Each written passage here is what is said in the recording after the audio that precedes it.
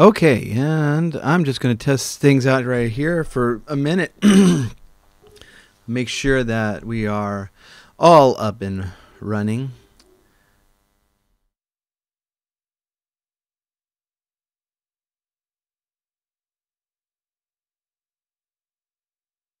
Whoa, and we are getting some serious lag problems. So let's shut that down. See if we can straighten out the drop frames issue.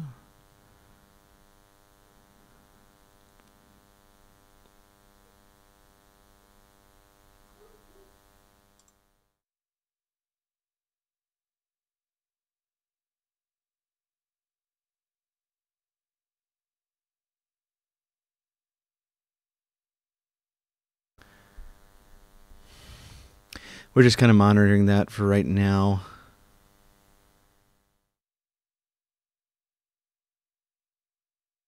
I want to make sure that that's kind of stable before we move forward with life.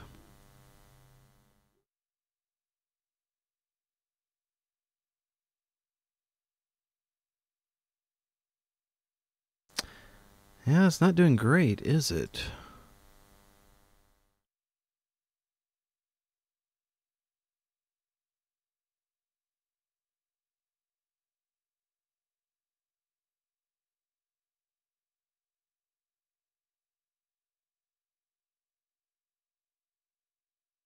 All right.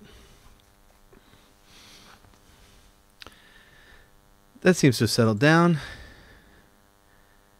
Rave, thanks for joining us. I don't think if the channel's set up right, then you can't. I mean, well, you can talk, but it's not going to do anything because then I would interrupt the show, which is. I mean, really, it's just bigger than you or me or the two of us combined. It's like a force of its own.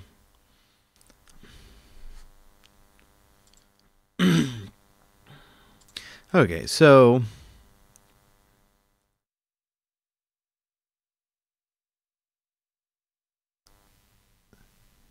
the connection seems to have stabilized a little bit. So we are going to get started here in just a second. I am going to finish getting a couple of things set up.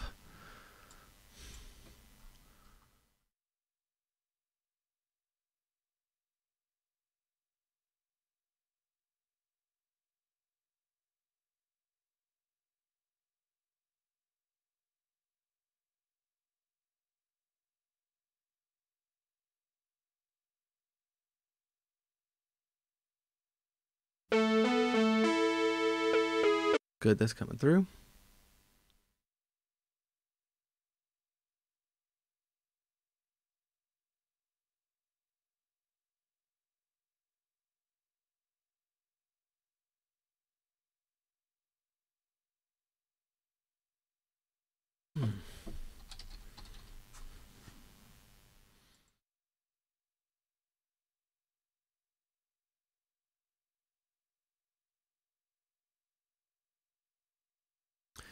I might have to grab some music here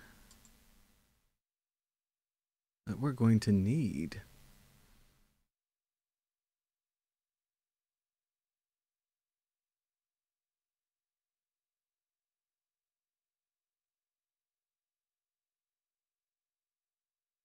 Or we might just live without it. But it just took me. Should just take me a second.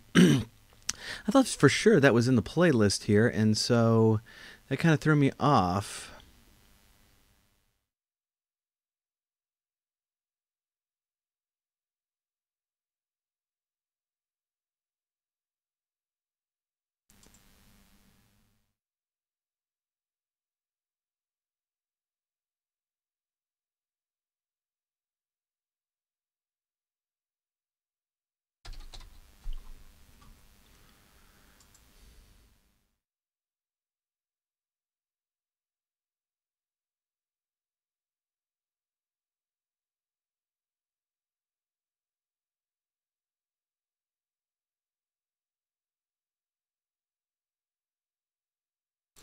Try one more thing.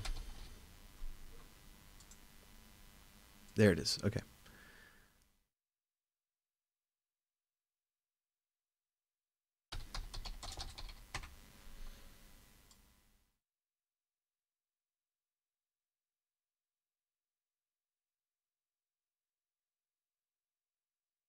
Live from Kakariko. There we go.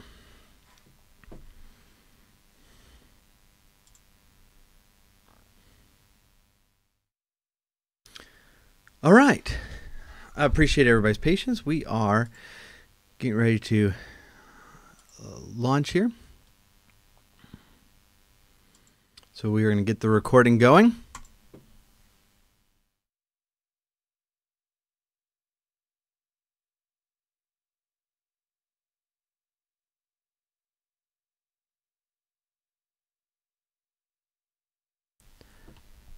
Today, we pay tribute to the man on the Retro Zoo Super Show. Live from Kakariko Village.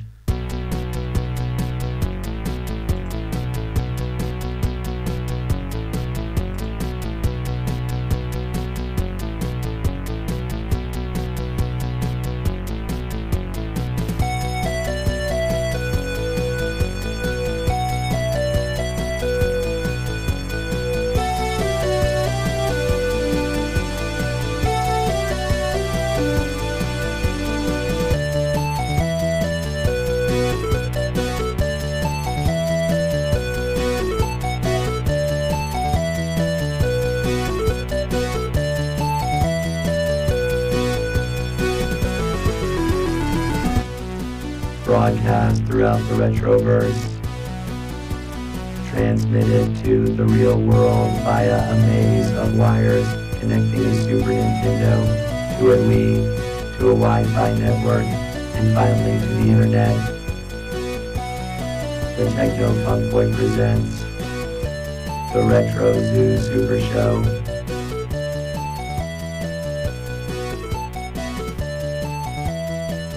Now here are your hosts, Kai and Steven.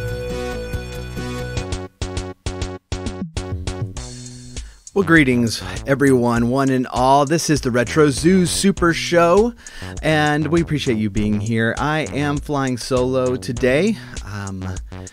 Steven ended up being a little bit late. And by late, I mean he's 3 hours away. So we are going to roll on without him. But today is a very special episode. One of my personal heroes has passed away this week. And of course, we are talking about Stan Lee, the great comic book creator. And just icon, really an icon in the industry.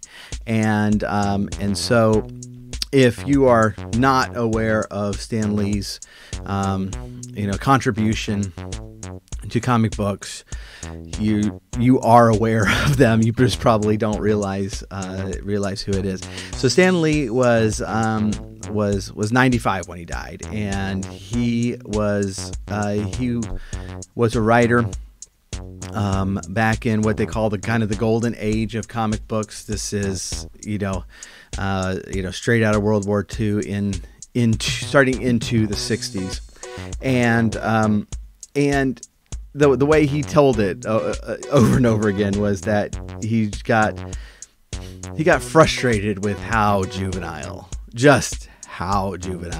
those comics were. And if you have checked out the kind of golden age comic books, they're very geared towards children, very much so. And so he was very frustrated with his job, wanted to quit, wanted to do something else, wanted to really write, is how we would normally put it. And his wife said, well, look, if you're going to quit anyways, why don't you write a comic book the way you would want to write it? And if they fire you, so what? You're going to quit anyways. And so what resulted from that was Fantastic Four #1. And there's all kinds of disputes in the time period on who did what and who launched what, but it's safe to say that Stan Lee's influence in moving the comic books into the Silver Age really it's hard to overstate it. And so in the next few years, he would who co-create several heroes, several teams that we know and love today. Fantastic Four, created with Jack Kirby. Iron Man, I think, was Kirby as well. Thor. Spider-Man with Steve Ditko.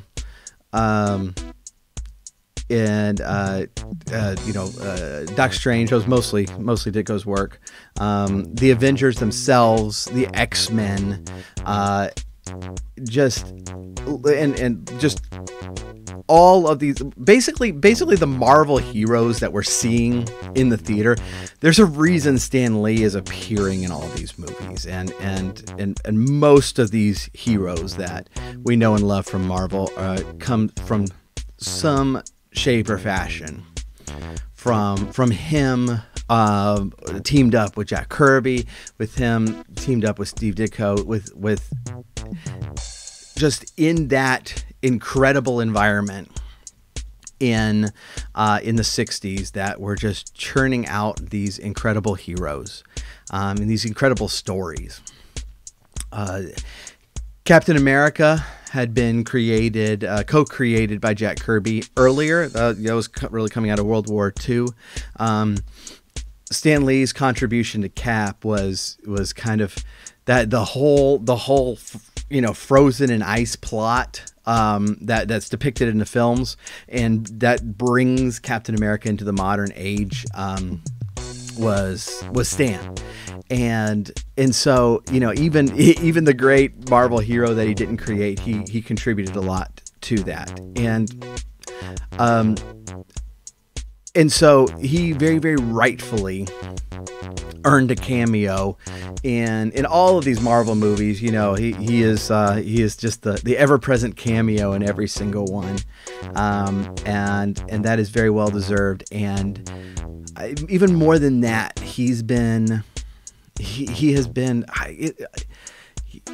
okay, I want to say mascot. And that seems like a little bit of a derogatory term, and I don't mean it to be. He's been a cheerleader for the comic book industry as a whole, and he's been an advocate for the comic book industry as a whole. And he's been a very, very good one. So many of these just outright geniuses, so many of them kind of shelter themselves away and don't really have a public presence, but Stan Lee was until only the last few years, well into his 90s, was at the conventions, taking pictures, answering questions, and just had this kind of winning charm and personality that really touched the people he met. And I'm very sorry to say that I never did get to meet him. He's been a hero of mine for a very long time, and I wish I had. But so many of these greats, it feels like we're losing, and that's very rightfully so. It's like I have friends who talk about all of the rock stars that are dying. As well, rock and roll started in the 50s and 60s. All of the people who were 25 then are in their 70s and 80s now. It's not, this isn't hard math. And it's the same thing. It's the same thing with comic books. So, the first big pushes of comic book creation in that golden age was starting, way back in the 40s and the 50s, and then really hitting its stride in the Silver Age, and growing up a little bit in the 60s and into the 70s. And so, it's that time. It's that we're at that period now where, we've had the pleasure of seeing a whole genre first of all, born, and then it come into its own, and then excel and grow beyond anybody's wildest imagination. I mean, just in a single lifetime. And as people who, we're born close enough to the founding of this entire genre, this entire industry, to be able to meet some of the greats in that genre, we're also going to see them depart from us. And I'm not one that normally gets into like, celebrity deaths and stuff, but I think that Stan Lee made a big enough impact on all of what I call like nerd culture, right? That I think we'd be remiss to not note his passing. So one thing that's interested me for a while is this idea that, in the last couple of generations, that same sort of nerd culture has gone from being, a reason to mock someone to mainstream. And like, and I think I noticed this most of all when Spider-Man Homecoming came out, and the character of Flash, which was a really fascinating character. I have a particular soft spot in my heart for Spider-Man comics, especially really early Spider-Man comics. We'll have to touch on how great those were in a minute, but. Flash was like originally like this jock who just didn't have time for dorks. Okay, and so he'd go after Peter because Peter was a dork. And I noted, like, when I saw Homecoming, that Flash is now a dork. It is like, and their rivalry is not jock versus nerd anymore. Their rivalry now is jealousy over like the same areas of life. They're both in the same science magnet program, and it's a jealousy there. That's a remarkable change. That's a remarkable change in our culture. And I do think that it comes back to really a handful of the great visionaries who were able to translate, what we as nerds were seeing in our heads into something visual, so that it could be understood by somebody who wasn't tied in. And when I'm talking about these visionaries, it's like what I mean is like Gary Gygax, who like systematized these war games that we were constantly playing in our heads when we're reading Conan or any of the pulps. Systematized that and let us sit down and play it. The visionaries of the comic book world who were able to take these characters, the stuff that we talked about, and stuff that is as old as time. I mean, like when we going back to like Hercules, not Hercules the comic book character, but Hercules in mythology, we were talking about, a warrior with superpowers, right?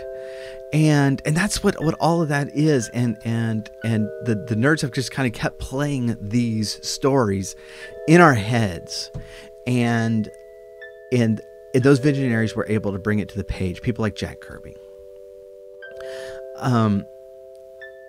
the grandmaster of them all. I mean, the final shot in the war between the nerds and the jocks was May of 1977 when Star Wars came out. Because there'd been science fiction films before, but not like that. No one had seen anything like that. And like all the normal people were able to go to the theater and suddenly realize, oh, that's what, whatever dork that existed with them is talking about. That's really cool. And so I think that people like this were able to bring, the thoughts and dreams of a small subset of the population, and show it to people and say, this is what we're talking about. Here, take a look. Kind of the last element of that, I think, has been the video games, and the just explosion of video games. Going back to the arcades, to Atari, into everything that's come since, and how far that's come in a remarkably short period of time. And that's something that's happened. Like, I don't know the birth of comic books. I wasn't around for that, but I've seen most of the history of video games.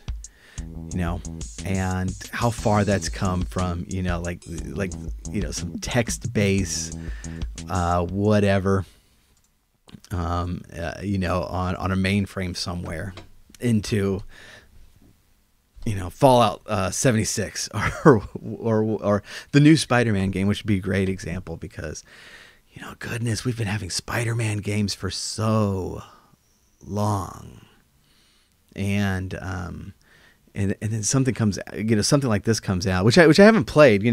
For those who listen to the show, of course, I am absolutely notorious for being 2 generations behind on every console, so I haven't played it yet. But people throwing around the terms of Game of the Year for Spider-Man is pretty neat.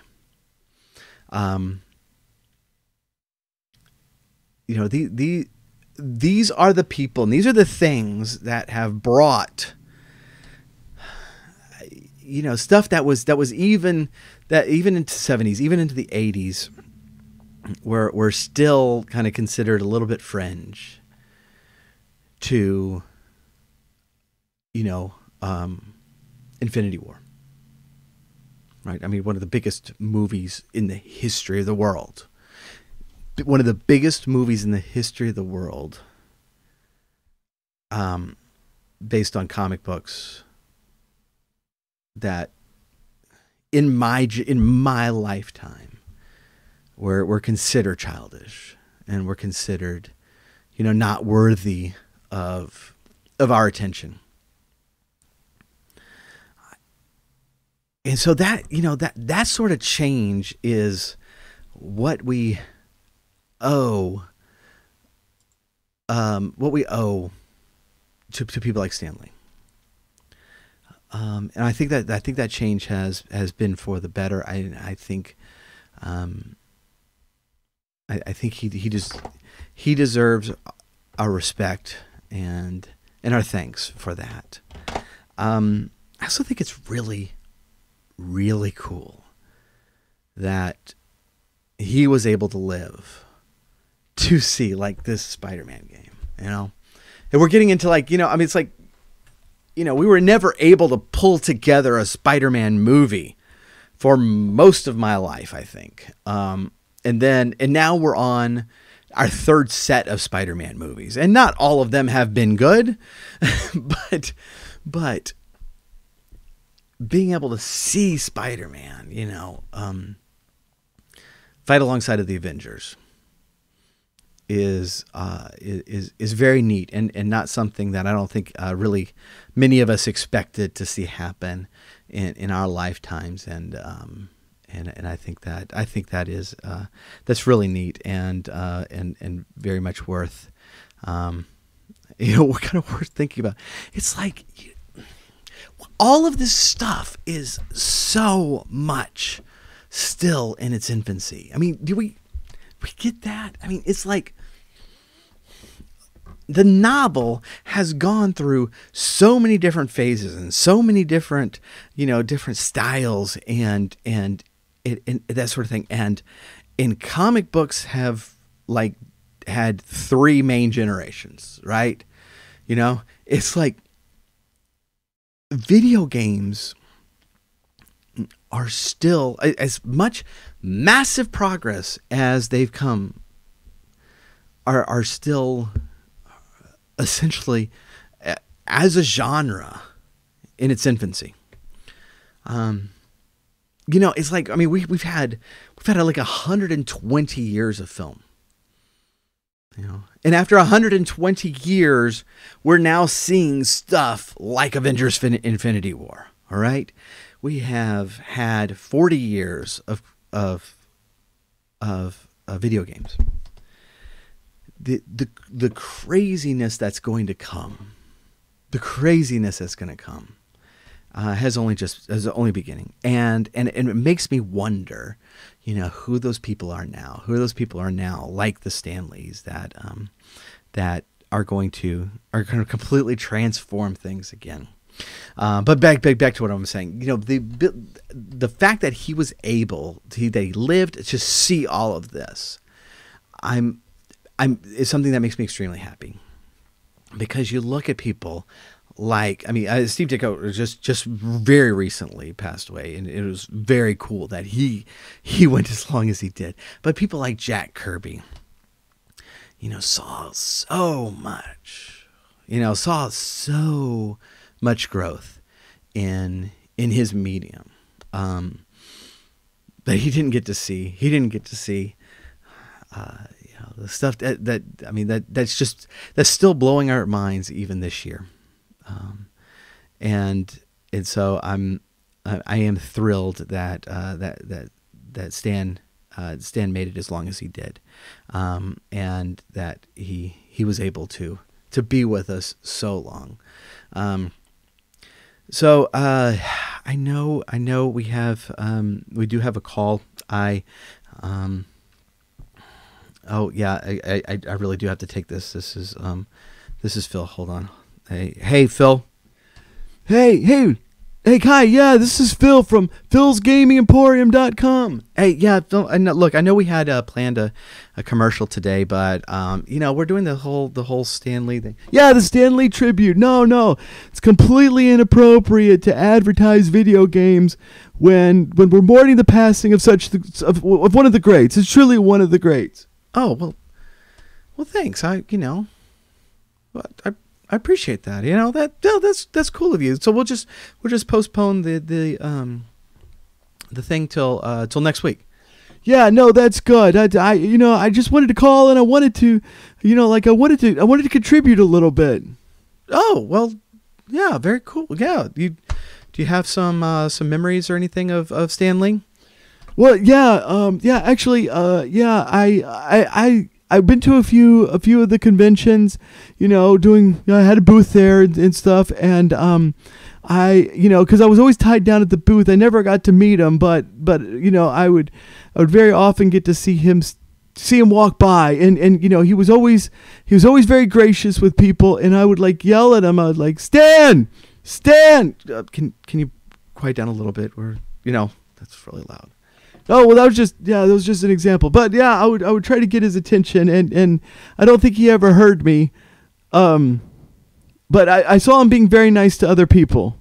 Well, that's really cool. Yeah, I can't remember. I think it was a Halloween once. I can't remember if it was a Halloween or if just me and some of the college buddies decided to dress up. But we had a comic book theme. And I dressed up as Stan Lee, and I ended up kind of being the narrator announcer of everything we were doing because I was Stan Lee. And I was supposed to be introducing everybody in like to some friends, like we had gone and seen some friends, and I was like going to do this like big presentation introducing them, but instead I did a whole speech about the creation of Spider-Man while they were waiting, and it was absolutely hilarious. Yeah, that sounds like a very Stan thing to do. Well, that's what I was thinking. Yeah.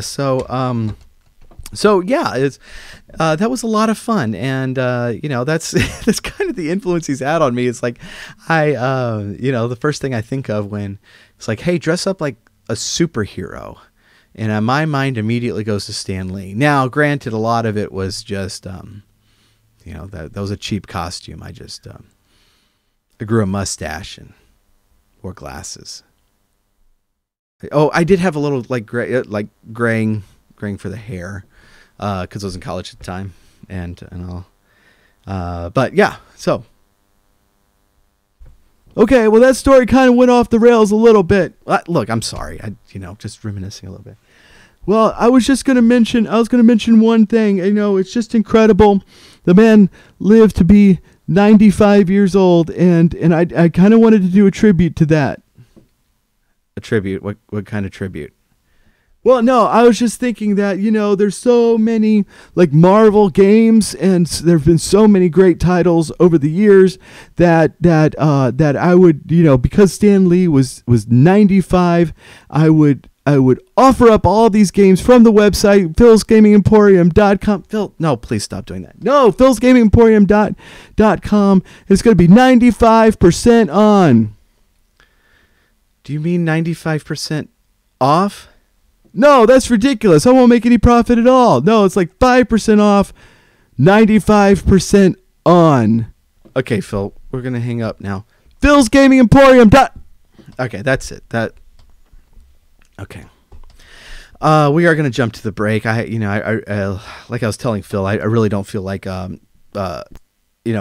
playing any commercials today. So we're going to play some just a little bit of music, and then we will be right back.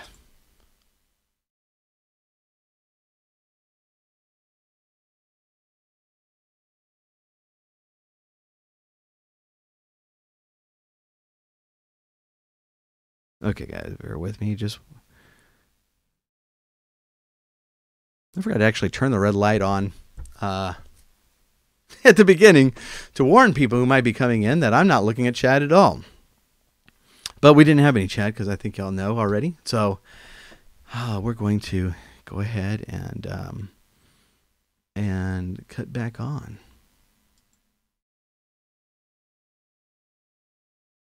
And we are back. Okay, so so we're not going to tackle a lot today. I did want to mention one more thing about Stan Lee and kind of his influence on my life, and that's his enthusiasm. It's like when we were preparing to start this show, I listened to a lot of podcasts and just kind of took mental notes on them and tried to figure out where we were going to fit in all of this thing. And it was quite often that I was coming across shows that I think felt the need to put down games, at least in some way, shape, or form. Even if it was like, well, I do like this game, but, and then list a whole slew of stuff that's wrong with it. And a lot of times I agreed. With them, but I did not have the desire to do that. I was listening to one back then.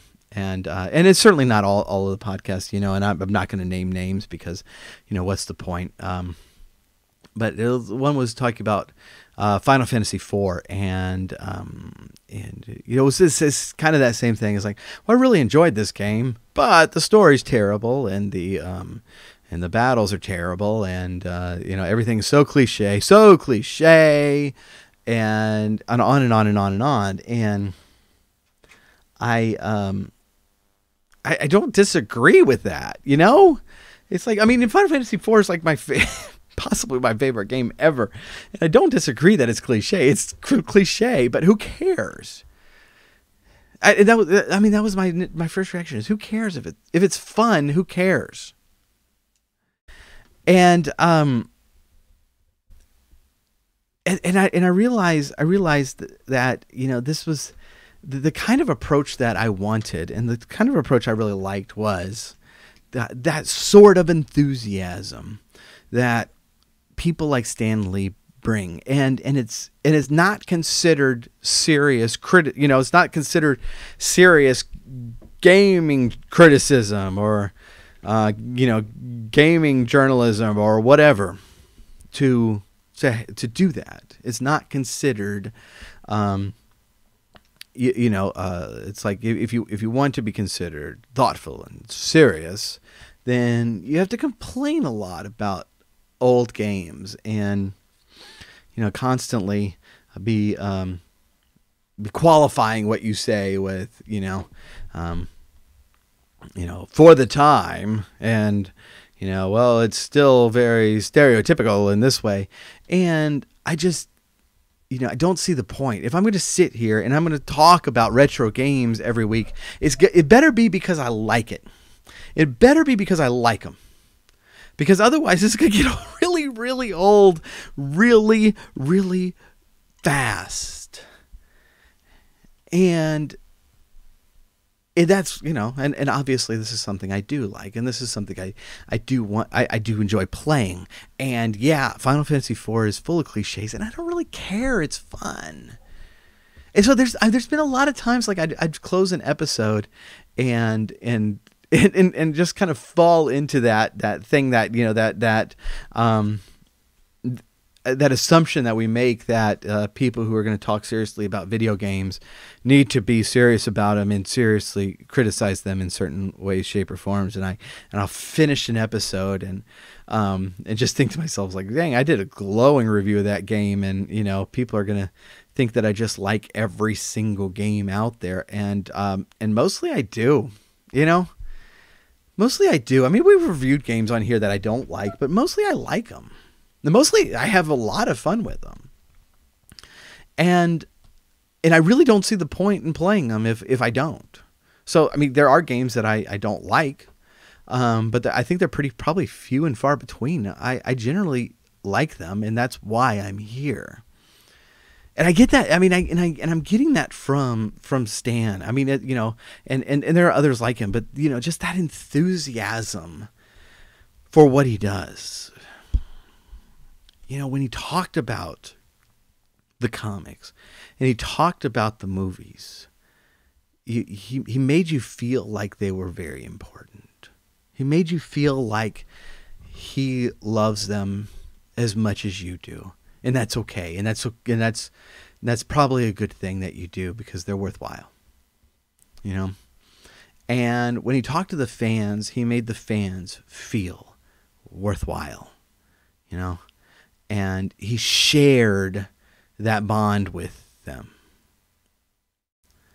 and it's, look, just go on Twitter, and go find like writers and actors and celebrities, and go and like if they're interacting, it's like a lot of the like Twitter things are just run by, media companies or whatever. But go to some of them that are run themselves and see how they like talk to fans, and it's just see how rare that is, that people, these people are being approached by Stan Lee himself with that same sort of enthusiasm, that, it's that bond that brought a lot of us together in the first place, that idea that, kind of, wait, you like this stuff too? And that, that moment in meeting someone where you have that realization that you share something with that person, something important to you, something that's close to your heart, and you're just able to start talking about it. That sort of enthusiasm is something that I saw in Stan, and I see in some of a lot of the creators that I like the best. That it's, a lot of times, yes, this is a job. This is something that we are doing that, puts bread on the table, puts money in the bank, but it's also something we do because we really, really love it. And so that's kind of what made me decide that this podcast, that gaming music, that, I mean, all the stuff that we're doing, all the stuff that we're involved in, that we're digging into, the composing, the writing, the videos, Twitch, the podcast, that these are things that we love, and things that we want to share, and things that we want to share with you. That's the kind of enthusiasm that got me reading Stan Lee's stuff forever. And a lot of that stuff is at the very beginning of the Silver Age, and it's not that Stan Lee took the genre from small kids to middle-aged adults overnight. He took it from small kids to also young teenagers, and then it grew from there. And so there's a lot of stuff in his comics early on that are very, very, that still have that kind of childish ring to them, and still some of the trappings of the Golden Age that were not my favorite. I'm not a huge fan of the Golden Age. I mean, the innovations there were incredible. Some of the art in there was incredible. The story's just not getting me. But so there's a lot of that stuff still there. But it was growing, and so the pleasure I get in reading Stan Lee stories is you have his voice there, It's like you can hear him telling you this story, and you can hear the excitement in his voice when he's telling you, and now the Hulk's going to do this, and so, yeah, a lot of it is still very, very childish, but it is that sort of love for these characters, that sort of love for the genre, and that sort of love for superheroes and what they represent, that's critical. Last thing is Spider-Man. And, Spider-Man always seemed to be Stan's favorite. And I can see why. Spider-Man is not my favorite superhero. My favorite superhero is Captain America, and my favorite team is Fantastic Four. So imagine my disappointment. Well, first of all, imagine my elation between Winter Soldier and Civil War, going to the theater, and it's like, yes, y'all are nailing it. And then my great disappointment every single time they say they're going to do Fantastic Four for the film, So, but Spider-Man is not my favorite, but there's something in Spider-Man that's just not in many other places, the way Stan always told the story is that, his publisher was hesitant to run Spider-Man because, superheroes were adults and sidekicks were the teenagers. And so they threw, they threw the first Spider-Man story into a title that was going under, and and just like, okay, we'll just do it there, and it did quite well, and so we have Spider-Man, but Spider-Man's special because of all the mess that happens to him. Spider-Man started off as a teenager, as an awkward teenager, in the heart of the jocks versus nerd battle, and he had trouble connecting with people, and he had trouble at home, and he was bullied, and he was an outright dork, and then he became Spider-Man, and all of those problems like intensified by 10, and so he was even more of a dork, and he had a harder time connecting with people, and he had more family problems because of his death of his uncle, and read the early Spider-Man. Aunt May's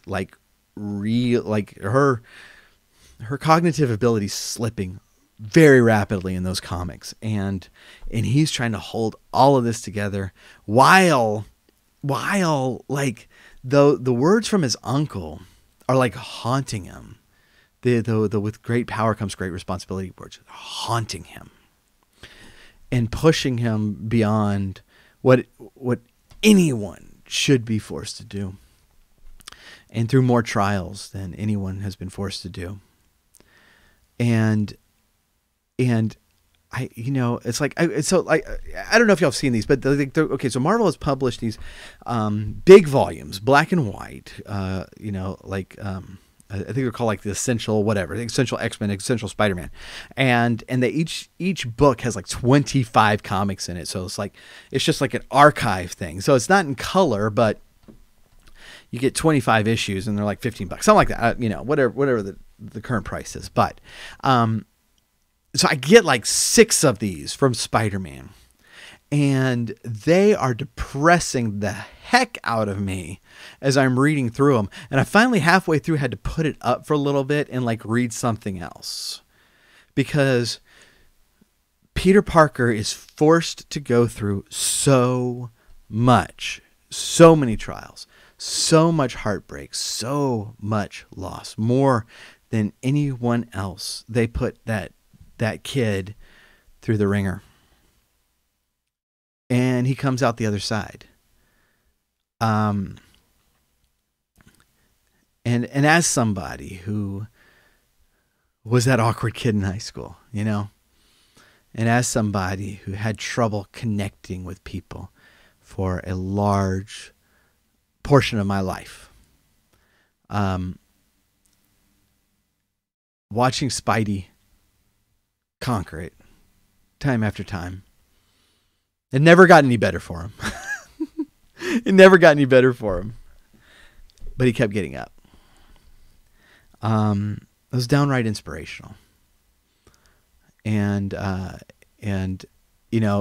of the letters that Stan has gotten because of Spider-Man comics have been very famous. The whole controversy that broke the Comic Code Authority for the first time is in there. I won't go through it again. It's a great story. It's a great story. And for those who haven't heard Stan talk a lot, there's only a few stories he tells, and he tells them over and over again, but they're worth listening to. He's such a great storyteller. But I think that spoke to a lot of people. And I think that a lot of us are better because of it. And I think a lot of us have made a lifelong connection with people because of, going over to somebody's house and seeing Spider-Man comics there. You love this stuff too.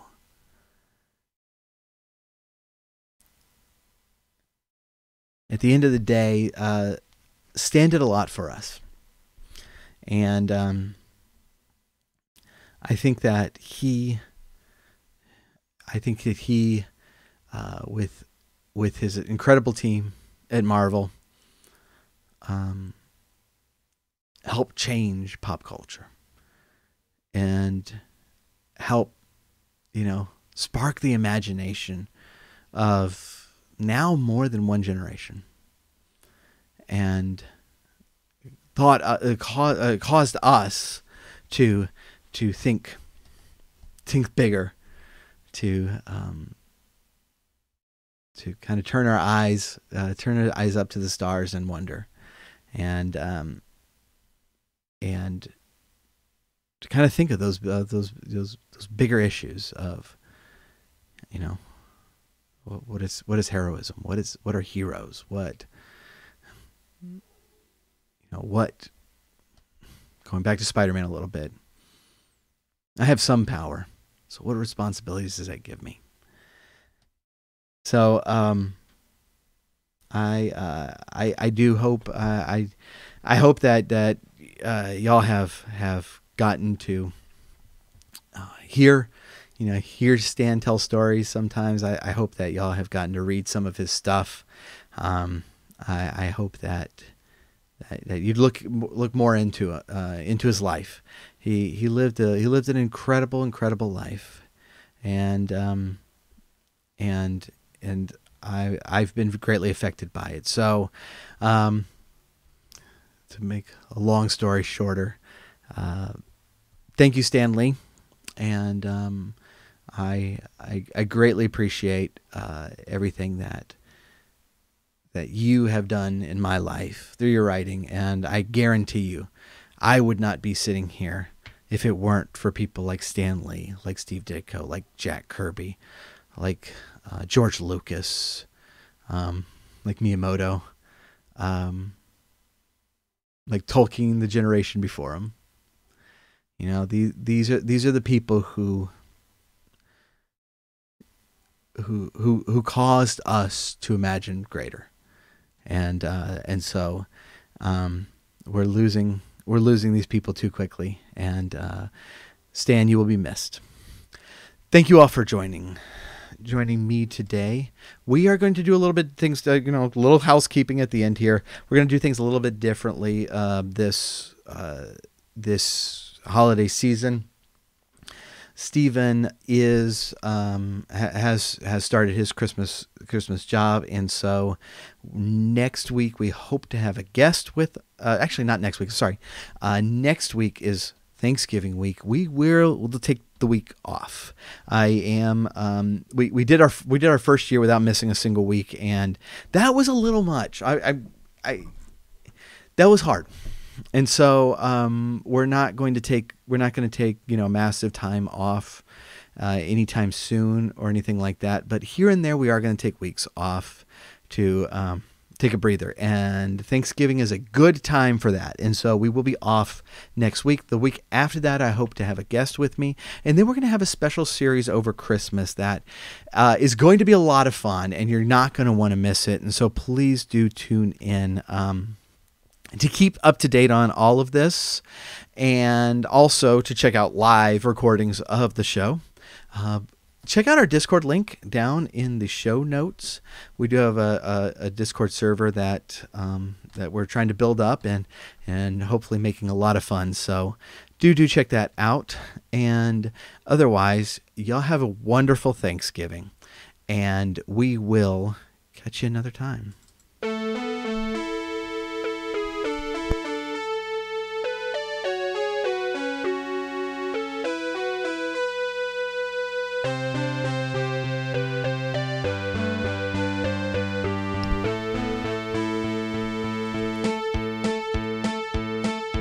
Okay, and we are not recording anymore. I'm going to let the song play, though, because I like it.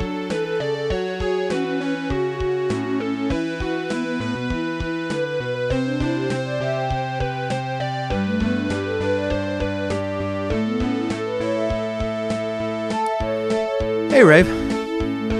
Oh, let me turn the red light off. I went to all that trouble to make this red light, and I don't use it properly.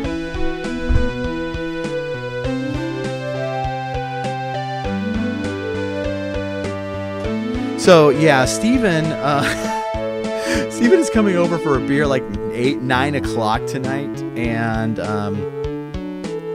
we have just stuff to talk about anyways. And so we were gonna try to record this later, and then I'm like, dude, this episode is due tomorrow. I don't want to stay up till 1 o'clock in the morning editing, so I kicked him off.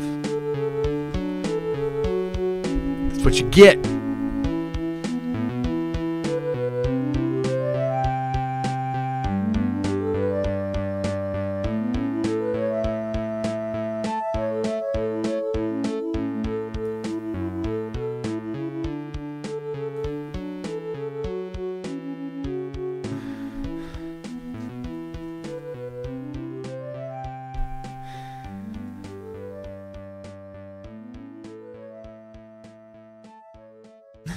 Will do, man.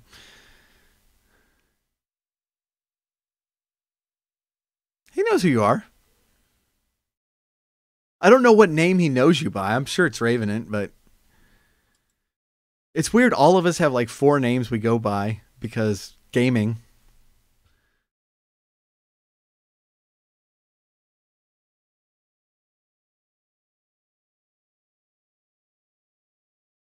That's what I mean. It just cracks me up when we're doing D&D, and Jeff doesn't know whether to call me Techno because that's my name in Twitch, or Kai because that's my name on the program, or my character name, or my real name.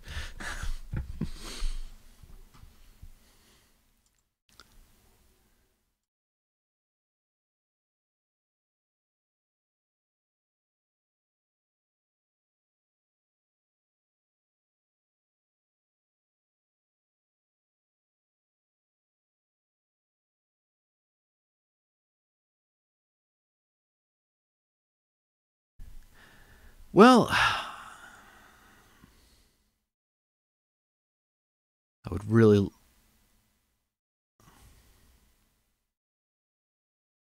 You gonna stream it?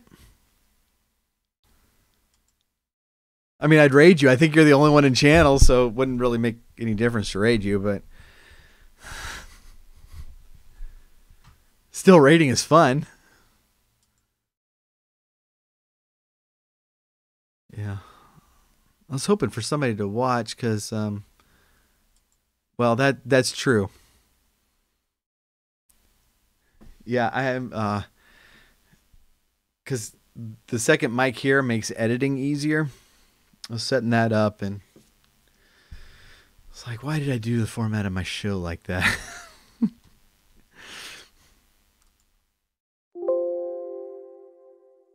Yes, I do. Okay. But yeah, I was hoping to catch someone because I really, really, really would have preferred to play Phantasy Star tonight. But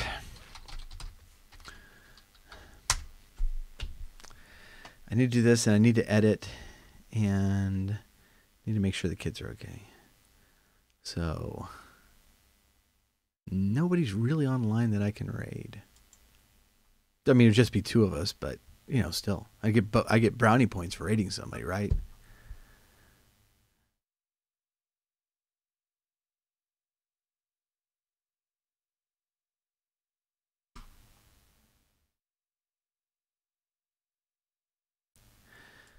Well, anyways, I actually better get to editing. So thanks, dude. Thanks for joining us.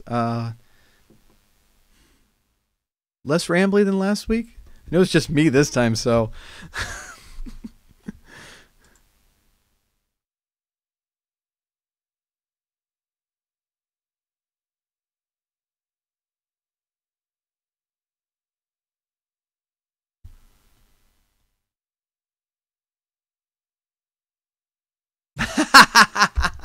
Fair. Totally fair. All right, dude. Well, you'll hear us tomorrow. Thanks, man. I'll talk to you later.